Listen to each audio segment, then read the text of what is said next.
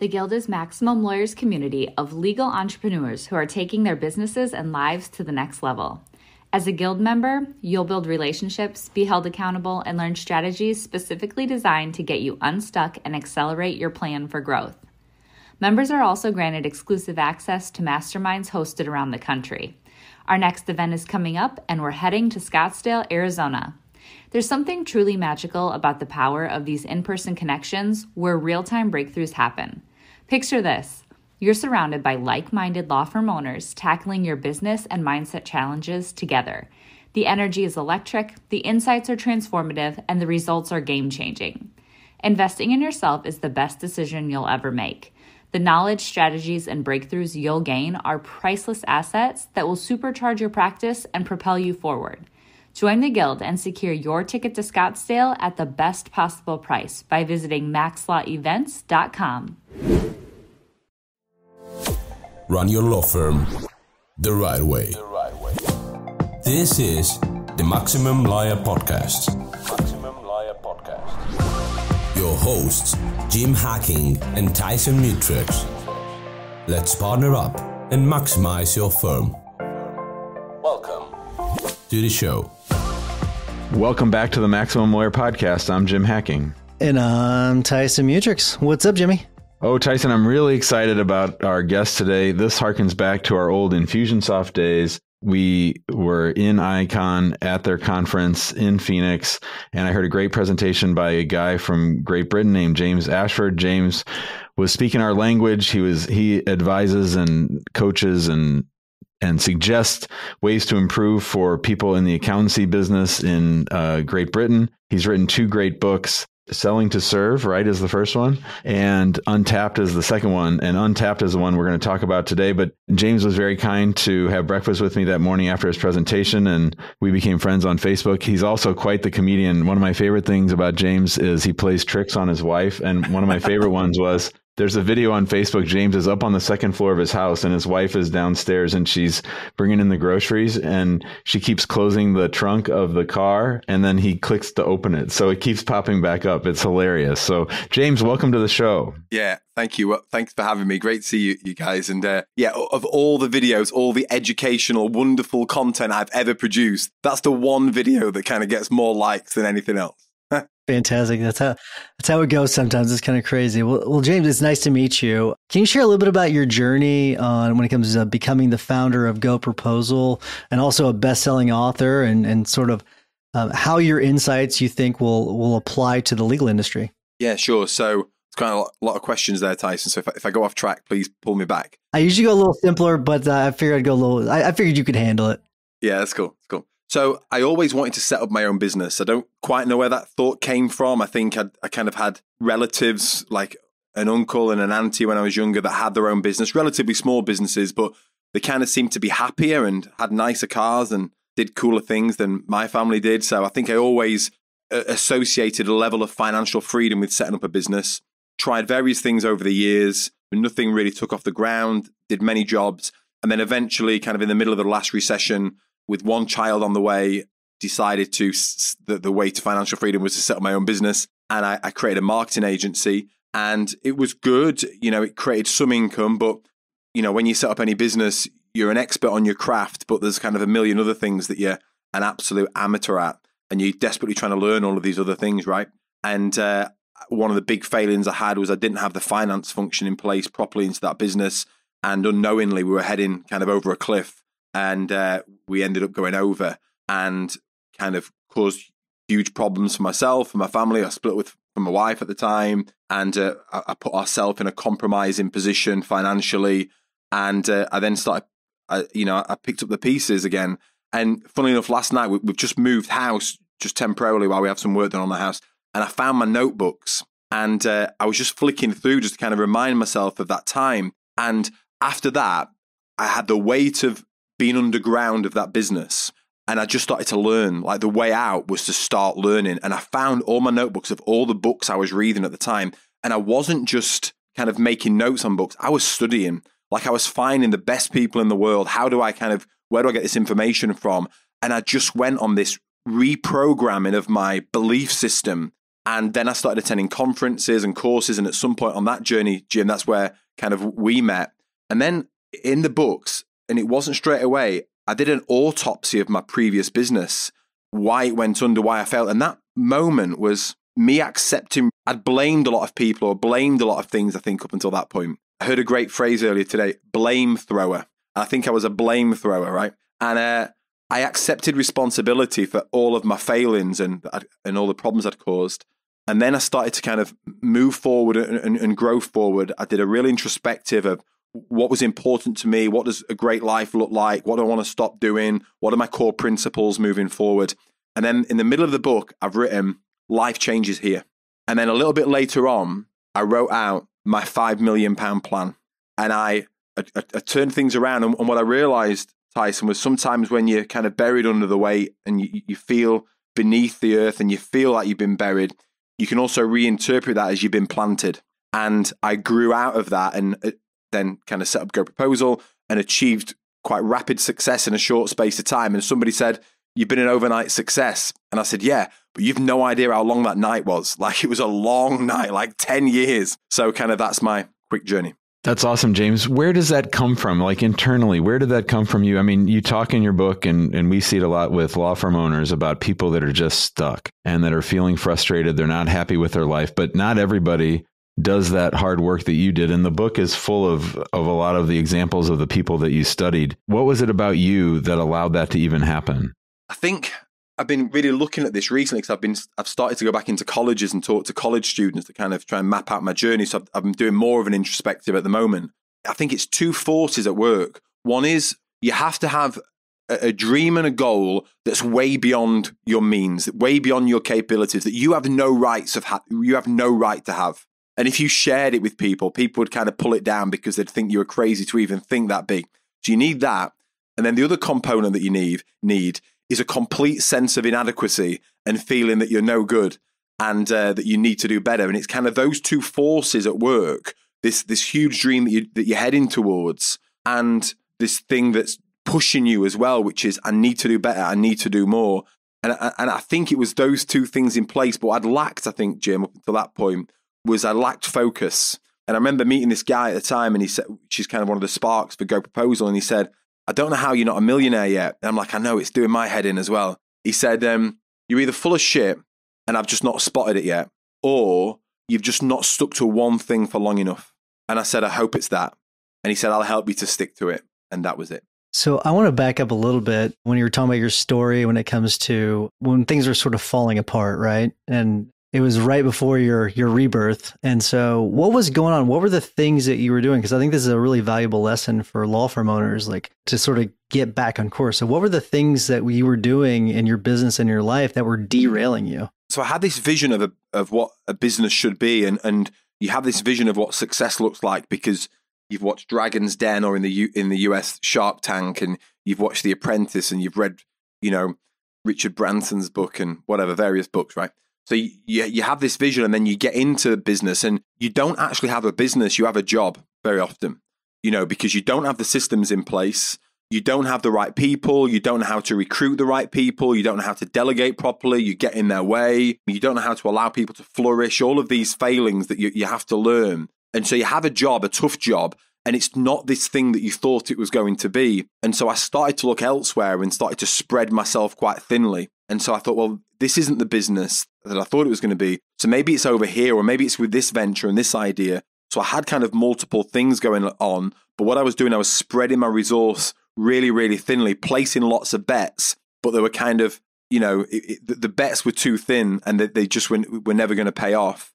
I didn't have a grasp of the finances. I didn't invest enough into that finance function. I didn't understand enough about marketing.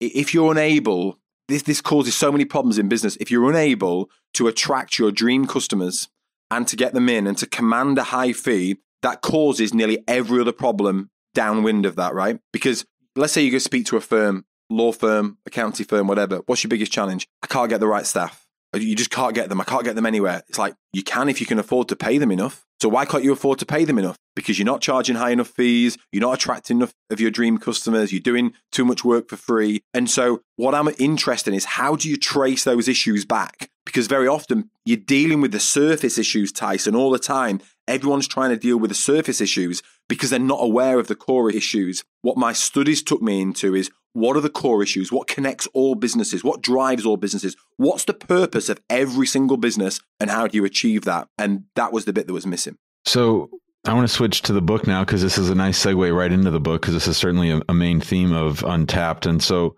I have a slightly unusual way of doing books. So I get the audio version and the Kindle version. I listen and I outline the Kindle itself. And James's audio version is fun because he does it himself, and he does, like Gary Vee does, these little asides. So he'll be reading, and then he'll tell a little side story, and then he'll come back. So I recommend getting both. But in that point that you were talking about the fundamental problem with most law firms or accountancy firms is that they aren't charging enough is so key. And you said in the book, there are only 3 ways you can improve your profit margin, which is to reduce overheads, improve efficiencies, or increase prices. And you talked about how people often focus on reducing overheads and how that really comes from a scarcity mindset. Can you talk about that, James? Yeah, sure. So the primary function of any business is to make money.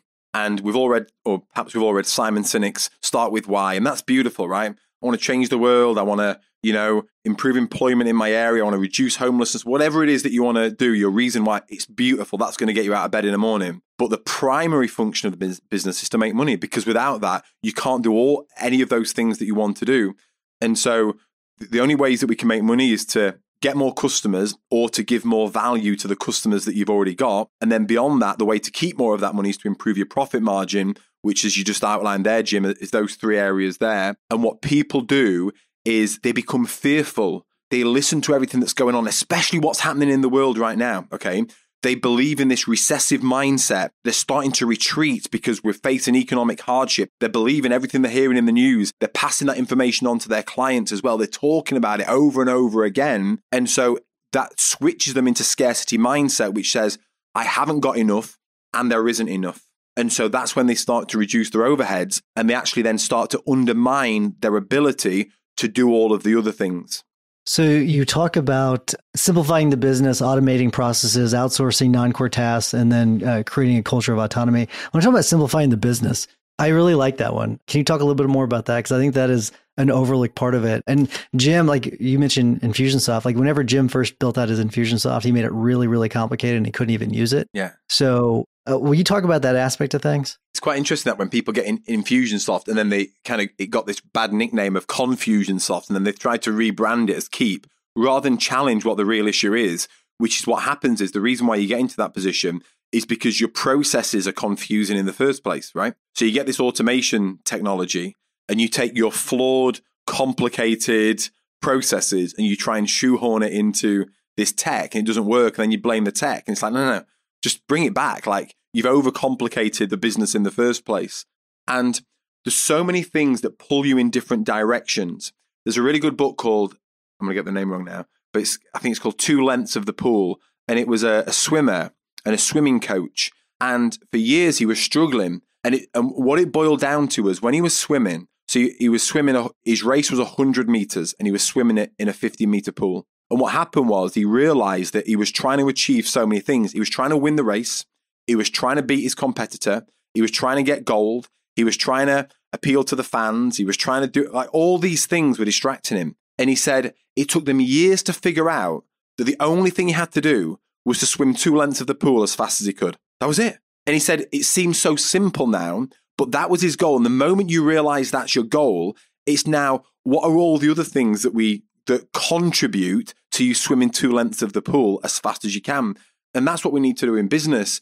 And to my mind, it's about finding what your true north is, which for me is always in the service of your clients, in the service of your existing clients. If ever I've been lost in business and thinking, what direction do I go in? What's the most important thing now? I always bring myself back to, who do we already have that's working with us, that trust us, that like us, that's giving us money? How can we serve them more? How can we deliver a better experience to those people? How can we have a greater impact on their lives? That's always been my true north. Not trying to get more customers, not anything like that. It's always bringing it back to that. That's always been my 2 lengths of the pool. And if you can't define that, there's so many things you can get distracted with. And when you focus on those things, and people become really busy, right? It's an easy question, isn't it? Are you busy? Yeah, man, really busy, right? It's a crap question. Everyone's busy. If you're busy on the wrong things, you're being lazy. And no one likes to hear that. But if you're busy in yourself, it's because you're choosing to avoid the key thing that you need to do right now, which may be going back to your existing clients and having a difficult conversation with them. We avoid these difficult conversations because we're scared of that we might hear the truth. But it's in those truthful conversations that we can find out how to deliver more impact to our clients. The Guild is Maximum Lawyers' community of legal entrepreneurs who are taking their businesses and lives to the next level. As a Guild member, you're granted exclusive access to quarterly in-person events around the country. The next mastermind is coming up on July 20th and 21st in Denver, Colorado, featuring hot seat sessions and personal coaching with renowned performance coach Jason Selk. This event will give you the opportunity to work directly with Jason, who has helped countless high-performing individuals and teams reach their full potential. During the hot seat sessions, you'll gain valuable insights and learn strategies to help you overcome the challenges you're facing in your practice. For a limited time, you can get your ticket at the lowest early bird price. Head to maxlawevents.com to join now and reserve your spot at the upcoming Guild Mastermind. You're listening to the Maximum Lawyer Podcast. Our guest today is James Ashford. He's the author of the great new book called Untapped. He helps accountancy firms in the United Kingdom make more money and live better lives. James, as you've met with literally hundreds of accountancy firms, what are the things that still surprise you, or what are the things that you see over and over again that are holding these accountancy firm owners back? Yeah, so I think the challenge with all kind of professional service businesses, so law firms, accountancy firms, is that it's hard for them to put their hand up and say, I don't know how to run a successful business, right? If you're a plumber or a builder or a hairdresser and you start out in business and you find it tough and you're struggling, you can say, hey, I've no idea how to do this. Like, how do I improve my finances? How do I improve my marketing? Whatever. The moment you're in a professional services industry, it's like you feel this expectation that you should know how to run a business. Like, you're a professional service. What are you talking about? You should know how to do this. So it's hard for an accountant to put their hands up and say, I don't know how to make money. I don't know how to charge the right fee. I don't know how to do this stuff, because the expectation is that they should know. But in their training, when you look at their training, they're not trained in how to do this. In all of these professional services business, if you trace the history back of them, in the UK, I don't know what it's like in America, in the UK, accountants 30 years ago were not allowed to market and advertise their services. It was against the law. They couldn't do it, right? So to be able to market and sell their services is a relatively new thing. And the other thing that causes accountants and lawyers, it's the same problem, right, is that they're accountants and lawyers. So they think like accountants and lawyers. So accountants are always looking for what's wrong. Lawyers are always looking for what's wrong. Okay, that makes them great lawyers and great accountants. Problem, you then put them into a business and you're trying to help them to improve and to grow, develop their processes. And the first thing they think of is, what's wrong? What's going to go wrong with this? So like, I try and help accountants with their pricing, and I say, listen, it's not going to be perfect. You know, pricing is never solved. It's only ever tuned. So you have to be comfortable with starting with version 1 and getting to version 1.1 and version 1.2. Like, I don't know what software my iPhone is up to now for 15.6, let's say, right? They didn't wait to get to 15.6 before they launched it. They launched it at version 1 and then got to version 1.1, 1.2. Accountants and lawyers don't like that because they focus on what's wrong with this versus what could go right with this. I really like that. So I've got a potentially complicated question. So I think raising prices is always a really good one. Like, focusing on that is a really, really good one. We tell lawyers that all the time. We always talk a lot about technology, but I think there's an elephant in the room we need to talk about, and it's when it comes to artificial intelligence and the way things have changed recently quite a bit over the last few months. So how do you think that that's going to affect things when it comes to outsourcing? Because I mean, a lot of the things that we typically have outsourced we can actually bring back in-house because we don't need to outsource it, because many of those things can be taken care of when it comes to AI. So how do you think that that might affect pricing strategies, how it might affect outsourcing in the future? Can you talk a little bit about that? It's a really interesting question. And I think it comes down to what the law firm or the accounting firm have been focusing on for all these years, right? So if they're just focusing on the client and delivering the service, so effectively acting fairly robotically, then there is a great chance that they're going to be replaced by robots. Okay.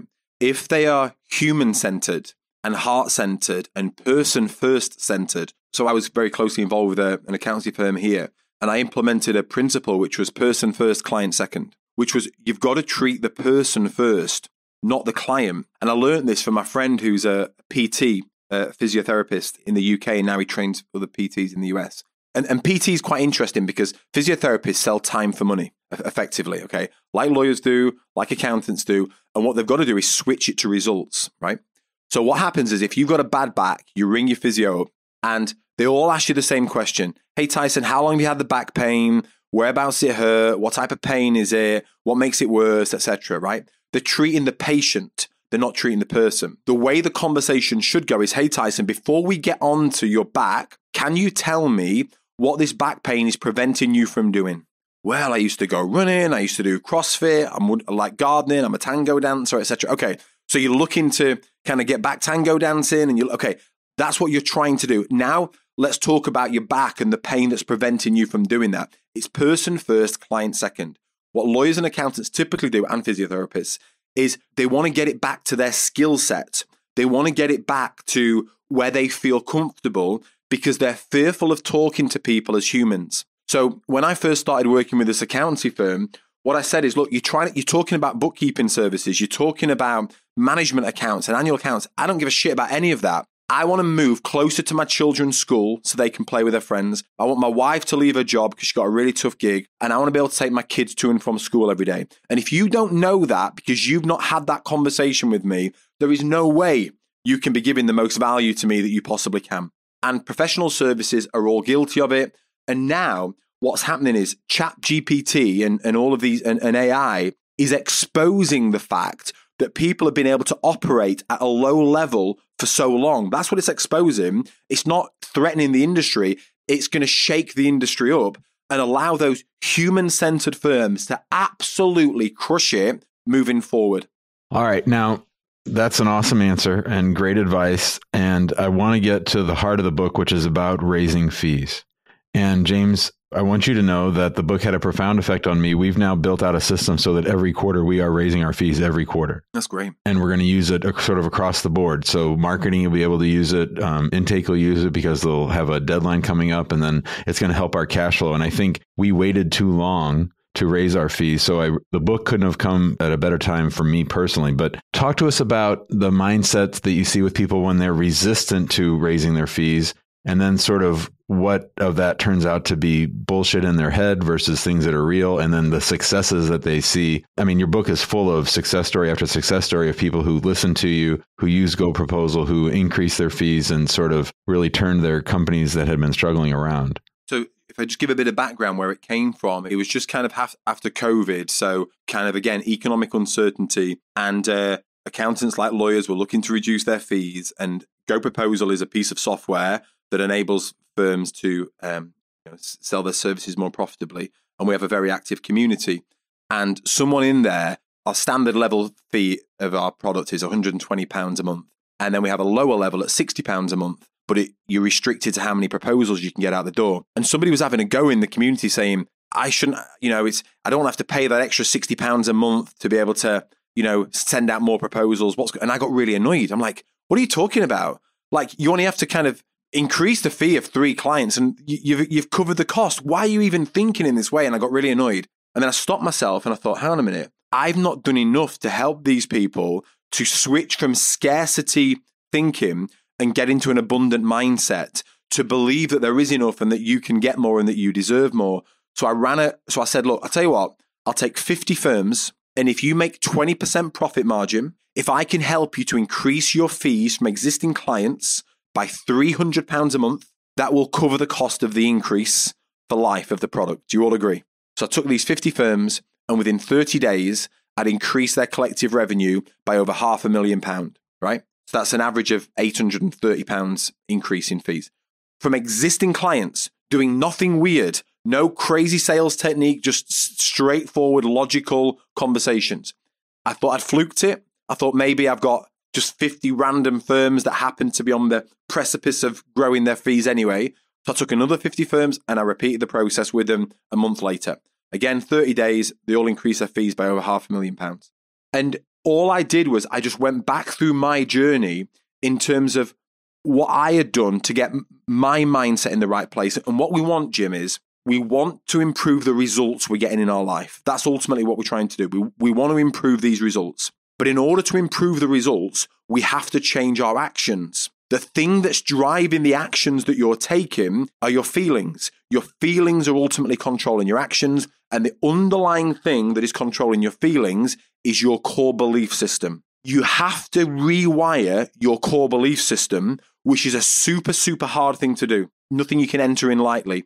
Jim Rohn talks about this. You have to work harder on yourself than on your business. And that's exactly what he's talking about. You have to rewire that core belief system. And so when I went back to the first question you asked me about the journey that I went on, I had to do that. It was an immersive experience. You have to surround yourself with the right people. You have to get deep into that learning to improve that mindset. And it's a super, super hard thing to do. But ultimately, if you don't do that, you will always bring forward bullshit excuses. I could lay it out perfectly, Jim. I could map out, and I do this, the exact steps that you need to take to go and increase those fees. Because it's very, very logical. But if you are coupled to things in your past that are holding you back, if you are surrounded by negative thinking people, if you constantly consume the news, if you don't invest in your own development, you will never buy into those things. So we have to work on our mindset. I don't know if I answered your question there. I just went off on a rant, Jim. I apologize. It was awesome. I wanted the rant. The rant was great. That was great. I think the focus on mindset's perfect, spot on. I do want to ask you a question because I think that raising rates is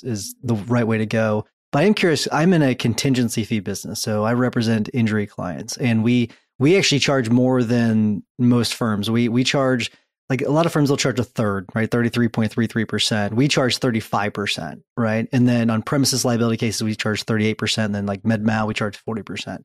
So, I mean, that's pretty standard across the board when it comes to most firms, except for most we're like a third. And then if you file suit, it goes to 40%. So I wonder what pricing strategies you might recommend. Like, would you recommend that maybe a firm like mine, okay, no, instead of 35, it's 38%. And then instead of 40%, 42%. Like, what are your thoughts on something like that? Whenever it's in an industry when it's pretty standard what those rates are? You didn't give me a warning about how complicated that question was going to be, Tyson, but that is a much more complicated question. I apologize. You can punt it if you want. No, I won't do. I'll do my very best to answer it. The only way you know what the most you can charge for something is what Jim was talking about before, which is to keep increasing your prices and see at which point people stop paying it. That is the only actual way you can do it. What most people do is they look towards their competitor and they think, like you brought some thinking there, Tyson, which is the fact that you said the word, that's a standard pricing. Therefore, you now think that you have to conform to that standard pricing. There's a road not too far from where I live, and if I start a one that sells cars, and you could see the first few cars, there's a Kia garage, there's a Renault garage, the Peugeot garage, and you could think this is standard pricing, right? But then you get to the Audi garage, then there's a Range Rover garage, then there's a Porsche garage, right? And then all of a sudden it's not standard. It's not standard. So what's happening differently along there? What's the experience that people are getting? And people don't talk about this. So we talk about systemizing our business. And the reason why we want to systemize is that we can scale it so that it can run consistently, so that we can bring team members in, etc. But the ultimate reason to systemize a business is to provide incredible experiences for our customers. And the moment you start to move into experiences, that's when prices can really start to go up. But here's the irony of it all. You can't get into experiences until you charge enough to allow you to be able to deliver a level of service that your clients actually want to pay for, right? So you have to unravel that. There's a hotel near here that we go to a couple of hours away from where I live. It's the number one hotel in the UK. It got voted last year. You turn up there, you get greeted at the gate. They take your name. You drive down a crunchy drive. You get there. They get like Mr. Ashford. They know who you are because the people at the gate have already rang down to say that Mr. Ashford's arrived. They take you out. That you hand them your keys, leave your case in the car. There's a champagne reception waiting for you. Like the experience is incredible. Like what you pay for a night there is ridiculous. So you could say, well, what's the standard fee of a hotel room? There isn't a standard fee the moment you start to get into providing incredible experiences, because the experiences you provide will change the way that your clients are made to feel. and your clients will remember how you made them feel long after they've forgotten what you've done for them. All right. So I had another question, but I remembered when you were just talking right now, James, my absolute favorite story from the book, and I think it'd be a great way for us to end. And that is when procrastinating James Ashford waited till the last minute to make his Valentine's Day reservation at the restaurant. If you could tell that story, I think it'd be a great way for us to wrap up, because to me, it demonstrates something we talk about here a lot based on our friend Jason Selk, relentless solution focus. You just focus on finding a solution, and I can't think of a story that fits that better than that Valentine's Day story. That's cool. Thank you. Yeah. So it brings a lot of things in this. It's about being resourceful. Most people will blame resources or lack of resources as to why they can't achieve what they want to achieve. But you've got to be resourceful, and you've got to be unreasonable, and you've got to be relentless. And I think one thing that I've always been very good at, Jim, is thinking, this is the outcome that I'm going to achieve by this date, and I'm going to find a way. My first reaction is, I'm going to find a way. And if I can't find a way, I'm going to make a way. And if I can't make a way, I'm going to get people around me who can help me to make a way. But either way, I'm coming through it, over it, up it, or around it. And you have to have that mindset in business. So the story you're telling is I live in a small town. There's not a lot of very good restaurants, but there was one really cool restaurant called the Rum Rooms. And they'd started serving some great food, and they'd become quite renowned in the town. And it was Valentine's Day. It was Valentine's Day on the Saturday. It was now the Wednesday, and my wife had said, have you booked the Rum Rooms yet? And I said, no. She said, I'll sort it. So she rang the guy, he's called Ian, and she had it on loudspeaker, and she said, hi, I want to book a table for Saturday for Valentine's Day.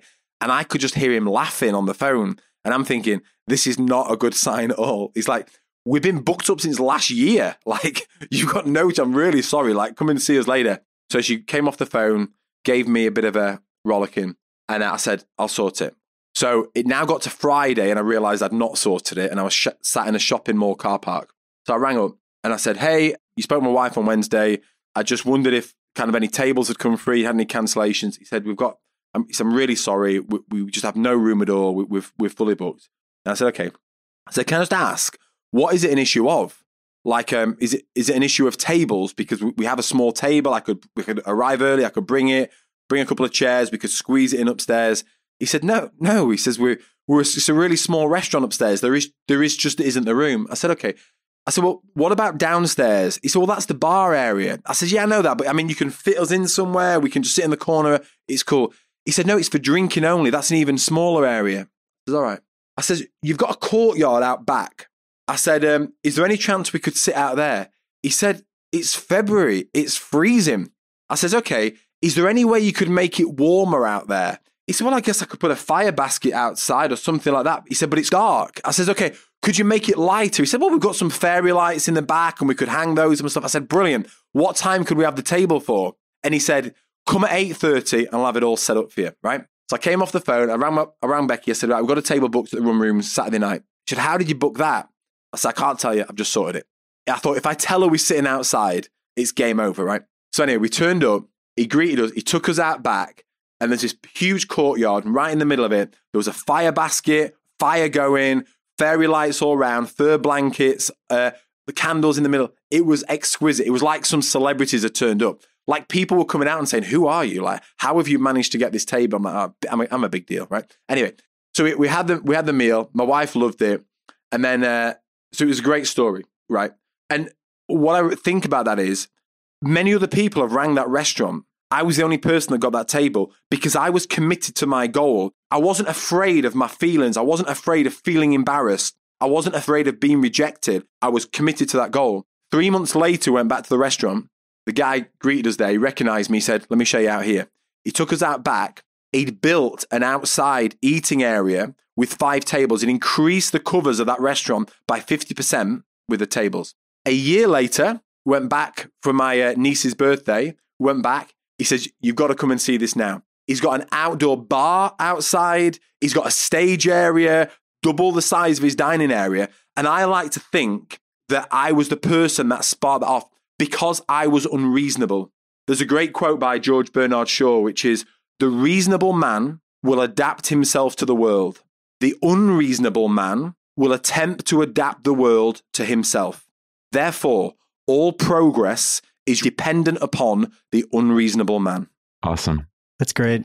That is absolutely wonderful. So very powerful too. A great story and an amazing quote. That's great. So thanks so much, James. I even feel bad wrapping it up now. I just want to keep going. That's so wonderful. But we do need to be respectful of your time. So before I wrap things up, I do want to remind everyone to join us in the big Facebook group. If you want more information on Maximum Lawyer, search Maximum Lawyer in Facebook. And if you want a more high-level conversation, go to maxlawguild.com. We'd love to have you there. A lot of great information being shared there. A lot of high-level expertise being shared. And then while you're listening to the rest of this episode, hearing our tips and our hacks of the week, if you'll give us a 5-star review, we will greatly appreciate it. Jimmy, what's your hack of the week? So I have many reasons to think that I have undiagnosed ADHD, but one of them is my hack of the day, which is that I pick an anthem of the day. I usually pick a song on the way to work, and then I listen to that same song all day. I can't usually listen to music with words on it when I'm working, but if it's the same song over and over, for some reason that just really helps me focus. And I think it's something people might try, is just picking a song. It can be a song that gets you pumped up, and for me, it usually is. And that's something that's really helped settle my mind down and help me focus when I'm working. I like that. Yeah, I know you've mentioned that before, that you like to listen to songs over and over again. I think it's kind of crazy, but that's cool. All right. So James, we always ask our guests to give a tip or a hack of the week. It could be a book, it could be a podcast, could be a website, could be a quote, could be a tip, whatever. Before I ask you for that though, I always have this impression that all Brits are Formula One fans. So is that true? Not me. I don't have time for sports. I don't have time for anything. Like, if I can just get through a week and get my work done and get my kids roughly in the right place where they need to be, I feel like I've achieved something, you know? Oh, I'm with you. I know. I do like Formula One, but I was just curious. Okay, but do you have a tip or a hack for us? The tip, so I've had some big deadlines this week. So I go on holiday, coming to Mexico on next week, and then flying over to Phoenix to give a talk.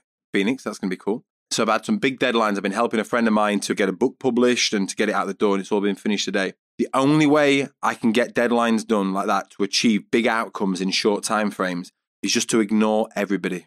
Like I don't reply to emails. I don't respond to text messages. I don't return phone calls. I don't even tell them I'm busy. Like, I don't care. Like, because the moment you kind of say, I'm just busy. Yeah, but can you just speak for 5? No, I don't even want to get into that. So I'm comfortable with being ignorant to people in times of absolute focus. And if you can't feel comfortable doing that and blocking everything else out, like your life depends on it, you'll always struggle to hit those deadlines. I think that's absolutely beautiful. I'm sure that you've just stressed a lot of people out, but I do think it's absolutely beautiful. So that's really good. So my tip of the week is a book, and the name of it's Make Your Bed: Little Things That Can Change Your Life and Maybe the World. And it's by Admiral William McRaven. Really, really good book. If you don't have time to read it, it's a small book. You can actually sit down and read it in one setting. But just Google it, and he actually has a really good speech that he gives at a graduation at University of Texas. He covers the same things, but it's a really good speech, and it's a really good book too. So highly recommend it. James, thanks so much for coming on. This has been a lot of fun and just a lot of great information you shared. So thank you so much. Thank you, guys. I love the work that you're doing, Jim. We've been friends for a while online and virtually. We have met, but I just think the fact that what you're trying to bring to your industry, and the fact that you're making these contributions and helping to kind of elevate your industry is a wonderful thing for your community and through this work. So thank you. Thanks, James. Thanks so much. Thanks, James. Nice meeting you. Thanks. And you. Thanks for listening to the Maximum Lawyer Podcast. To stay in contact with your host and to access more content, go to MaximumLawyer.com. Have a great week and catch you next time.